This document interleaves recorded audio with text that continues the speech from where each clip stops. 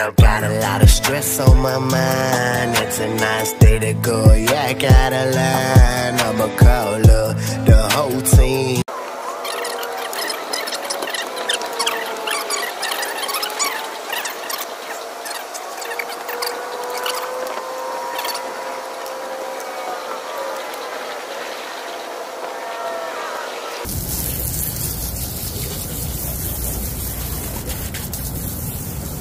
All the sand and dirt from dragging them along the pier when all this is going through.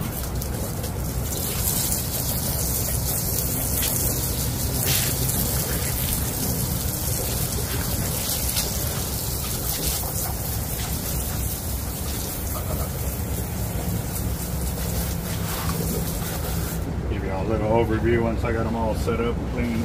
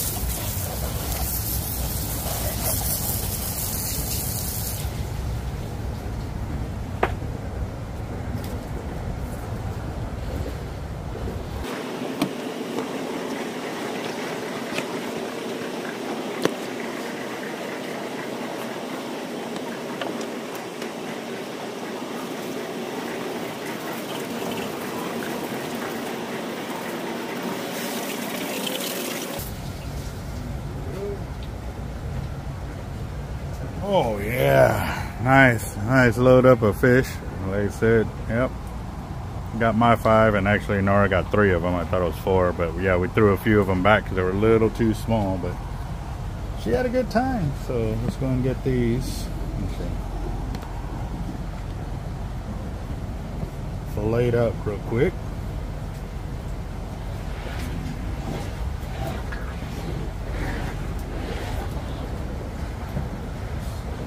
This fillet knife. I think the Bubba blade just because it's dealing with all the hard scales on them, but we'll see.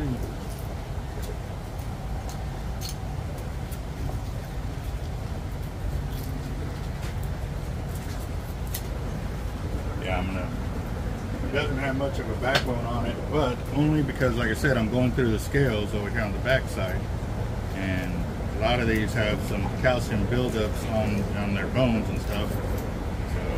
Once it comes down to filleting the meat part and or softer fish, say speckled trout, that's when that blade would be a lot more handy.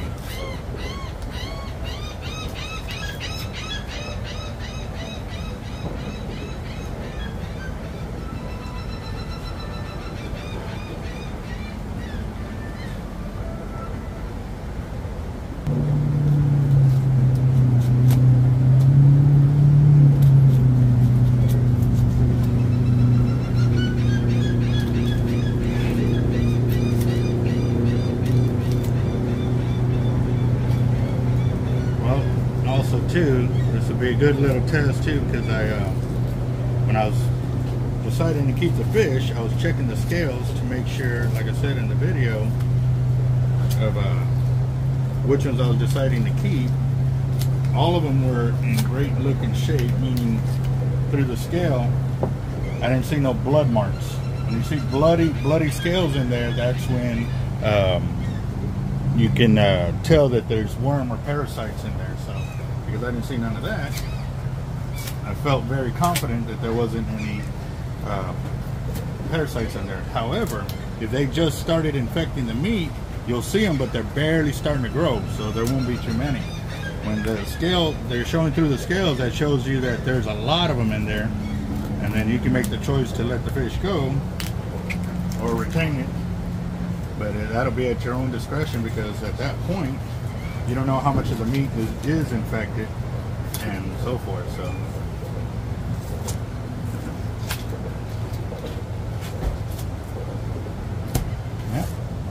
good fillets right there.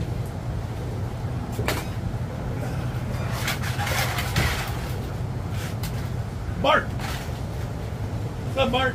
Hey, what's going on? Filleting fish.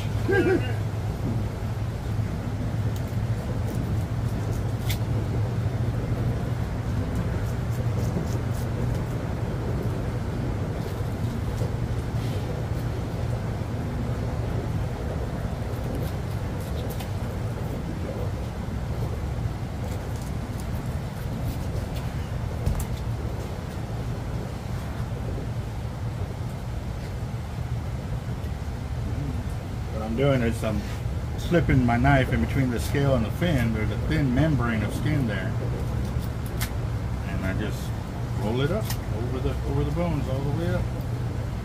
Tend to catch a lot of the fins because they'll be to one side or the other,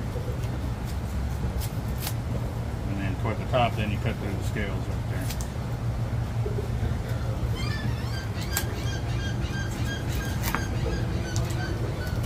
Actually got here at a good time because boats and the guides haven't started coming in yet. It's perfect for me because now I got the whole cleaning table and not a whole bunch of people talking or music blaring. So. Whoa, what's going on, man? Had another good night of fishing. Hey, out here? Huh? Out here? No, I went to another spot. Me and my daughter went out there. We did this in about 2 hours. Those are sweet, man. Mm-hmm. Yeah, I owed her a fishing shirt because I went fishing on my birthday and I went during the week and she was at school. So Oh, wow. yeah, so I went home to go get my gear and she's like, "I'm going." I was like, rainy, cold, windy, and she didn't care. Hell yeah, man. She did not care. She's a hard ass. Oh yeah. That's pretty cool, man. Mm-hmm. And, yeah, she pulled in 3 of these on her own. Like, I mean, I have to hold the rod because it's a 10-foot rod. But other than Those are that, nice ones, too. Those are all perfect, man. Oh yeah. Yes, sir. I like the big ones. A lot of people say they got worms and all that. You just got to check the scales. If they're not bloody, then there's no parasites. But if Okay. they're bloody and they look like they've been beat up, you Yeah. throw them back. You know That's what I good mean? information there. Oh yeah, I'm recording for the channel to pass it on. So. All right. Yeah. Hey, well, congratulations, man. Yes, sir. Take care, And you brother. too, man. Those new packaging look awesome, bro. Hey, thank you. Yeah, how's that going for you? We're in 8 Walmarts now, and going for 100. Oh yeah. Oh yeah. Appreciate help. Hard life tackle too, brother. Oh yeah, we're still getting them out there and stuff like that. I'm just eating through the inventory because remember when I ordered that 400 of them? We still had like 200 or 300 in the back. That's awesome, man. And so I pulled them out. And I was like, Like okay, Christmas. let's get them out there. Christmas, man. Yeah. So, Hey, you take care, brother. you too, boss. It's good seeing you, man. You too.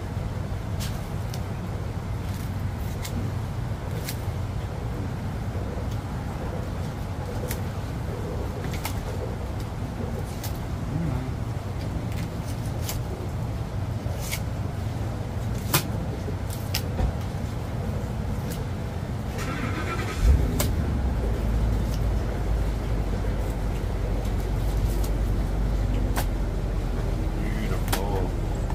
Yeah, always teaching knowledge, guys. That's a good thing. What I'm doing here is just going right over the rib cage, so I ain't got to worry about it.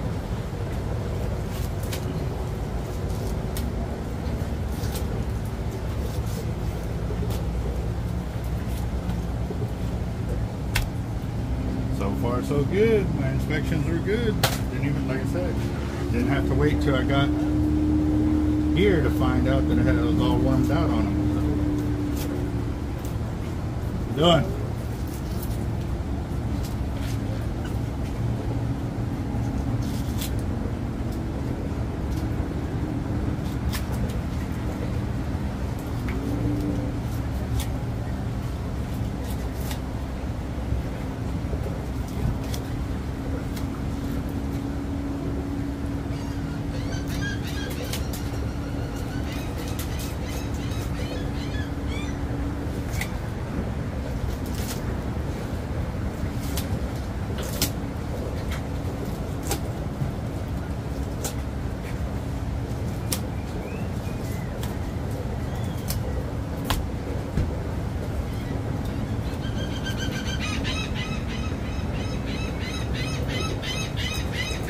love the sounds of the ocean, or even the bay.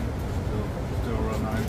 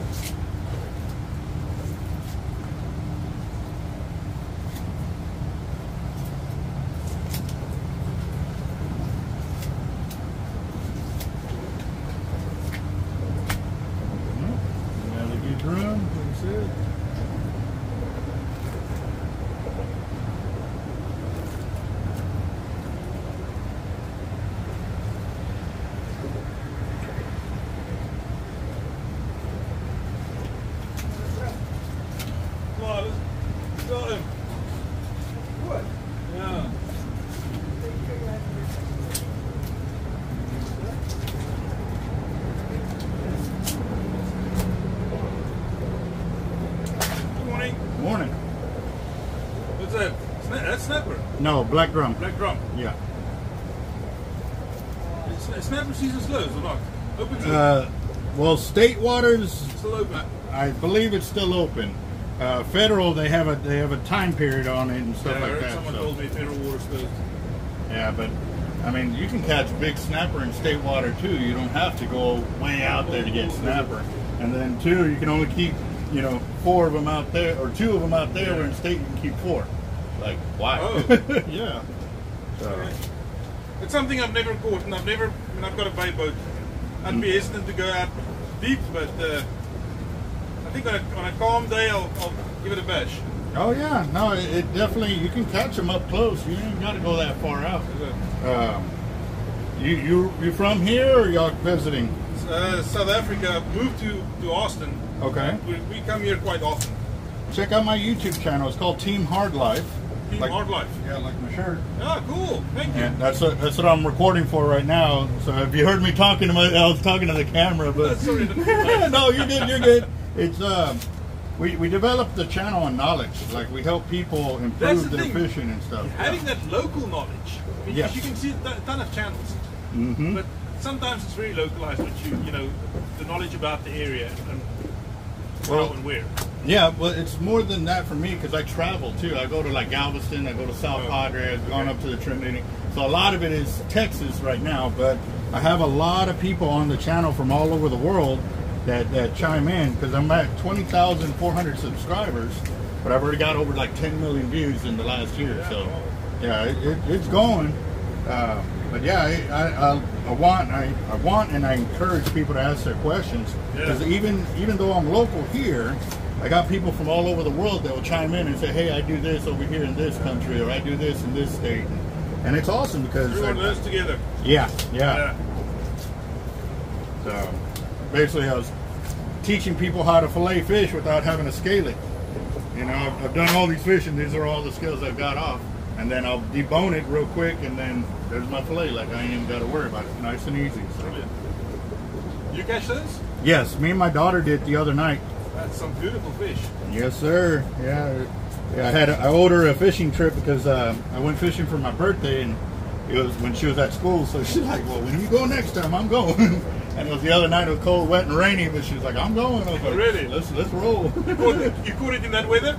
Yeah. They actually like bad weather. Oh, okay.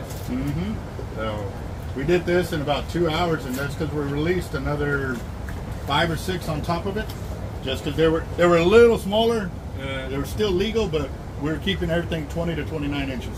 So that one's 29. This one was 27. In the bay, or? Yeah, in the bay. all in this area, all right here. They're right there in the flats and stuff like that. Yeah. So using fish bites and shrimp. Actually, I own a tackle shop and I supply these guys with fishing tackle too. Oh, okay. But yeah, I got my leaders in there, the double drop drum leaders. If you ask them for that, we got them in there and stuff like that. And you tip them with fish bites and shrimp, and that's what we were catching them with. So. That's brilliant. Where's your store? It's called Hard Life's Bait and Tackle. Yeah. If you head north, you exit Greenwood, we're right there on the feeder road. As soon as you get off, be looking to the right. I'm right there. I'll check for it. Thank you. Yes, sir. Y'all have a good one. Good luck. You too. Thank you.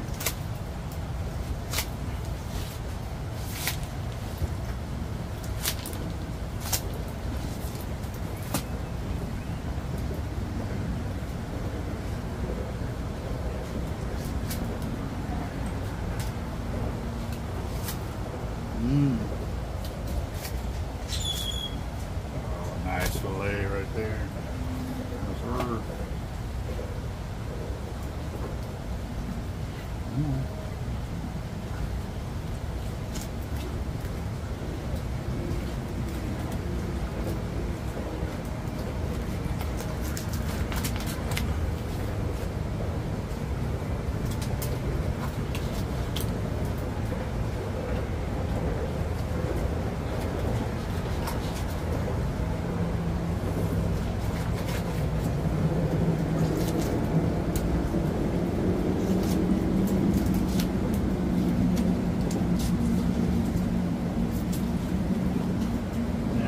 Look at that. No worms. I'm telling you guys, if you do that pre-inspection when you're deciding to keep your fish, especially for black drum, you won't have that issue of having worms in there. This one's a 29 inch, and like I said, you know, we were checking that before I decided to keep them. They had great color all the way through. Because they had great color, I didn't have to worry about it.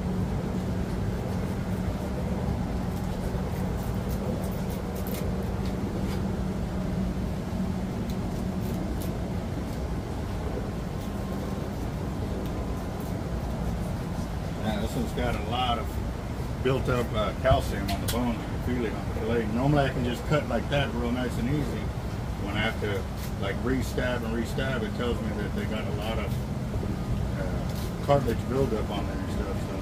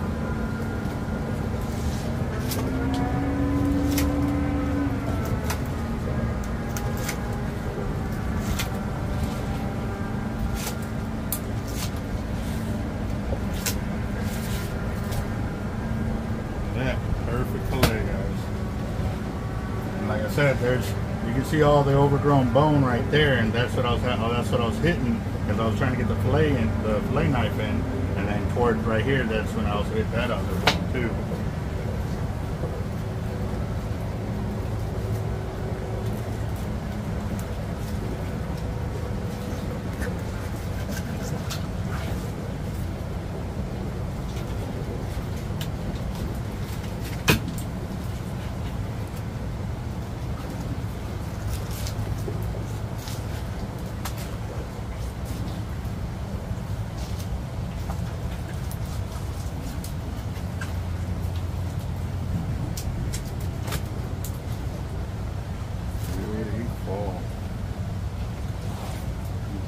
Get any more meat off of that. Yeah, sure can. Not much. Yeah. See, there's all the bone right there. And we're literally on the bone. Once it gets that rib cage, it's all thin meat. Now, a lot of people like to get the throat and all of that meat up in here. But right now, I'm kind of on a time restraint because I've got a customer coming to the shop to come and to pick up one of his rods, and I want to be there when he picks it up because this one's kind of a special deal. His son passed away from a rare form of cancer, and he was only 9 years old. And we built this rod for him, and he wanted to come pick it up in person. So he's coming out to the shop today. So I want to be there for that.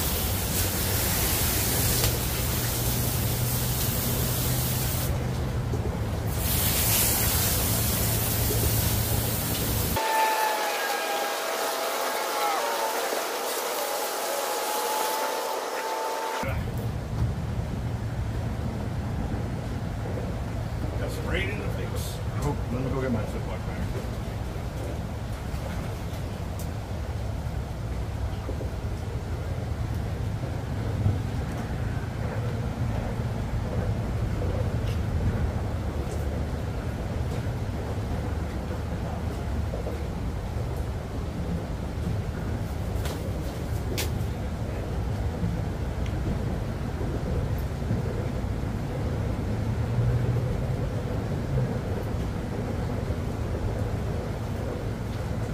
Almost ready for it. What I'm going to do now is there's a set of bones right here. What I'll do is I'm going to cut a little V like that, and then I'll fillet off the meat.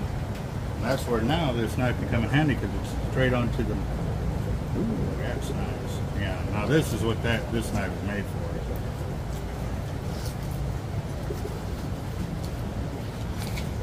Beautiful. Look at that fillet. Very nice. All right, there's one down. A few more to go, and I'll be out of here. Make sure what I do is I cut away from it this way and cut underneath it.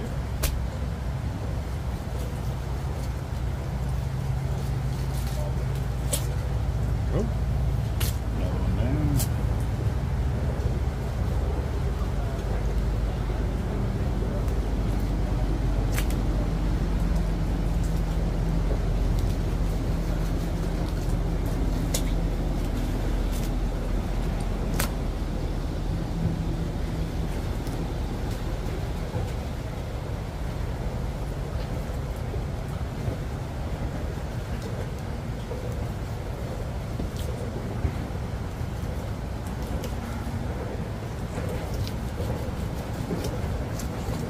Wait, drop that. I'll rinse that one off here in a minute.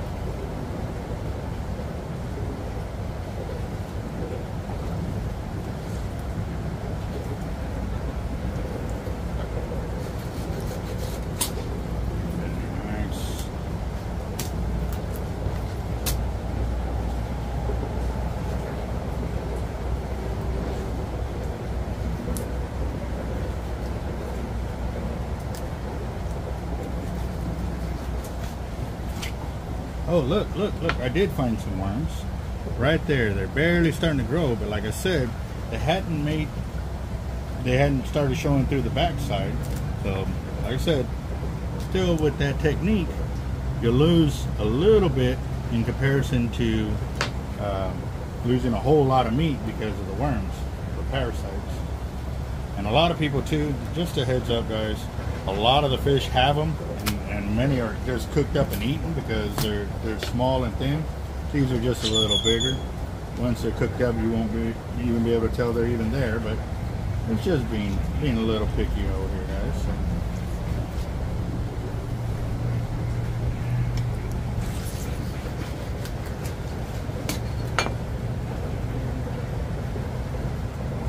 Pull on the wrong side.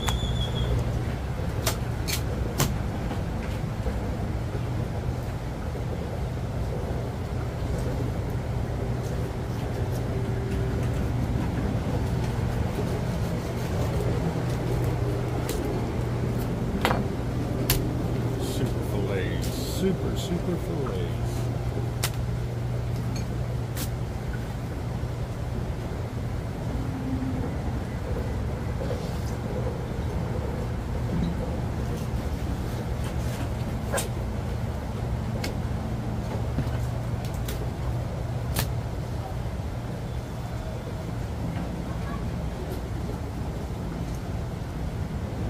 Got a bone right there. That's when I cut a little too close to the rib cage.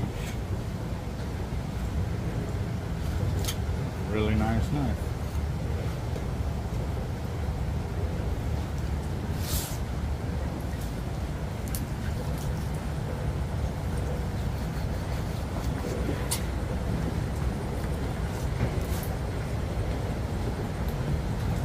All the pelicans trying to get in here. Got my little friends over here. Look at them. Hey, what's up? Oh, they're camera shy. Camera shy, huh? I know some fish that were like that. We were getting all these hits, and as soon as we turned the camera on to start recording, they stopped hitting. Here. Okay.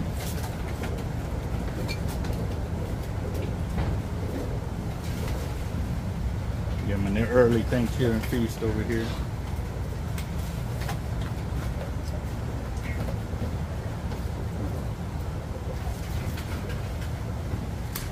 Oh, there's some bone right there. I can see them.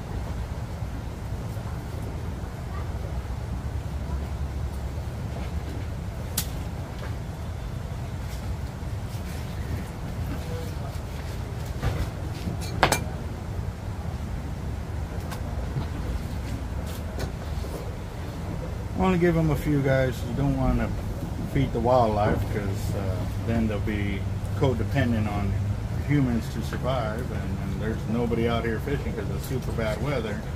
You don't want to keep them all waiting for food when there's not going to be any.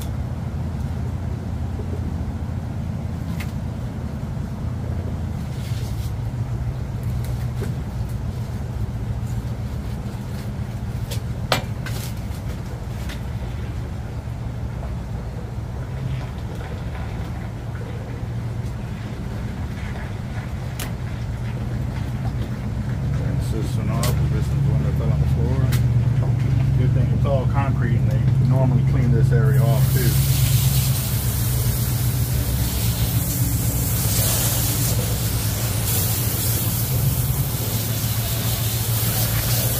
Boy, that almost went. I have to go get my waders.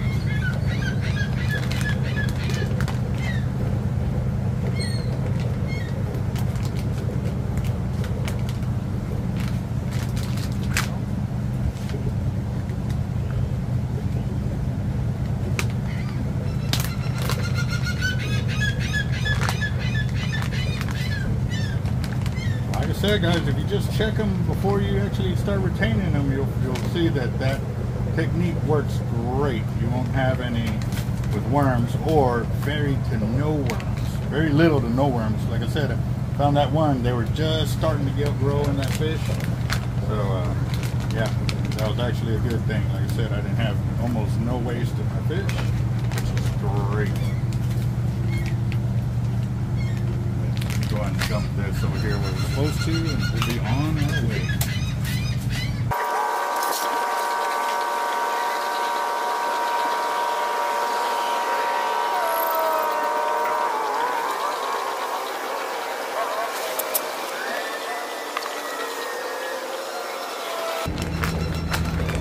There we go.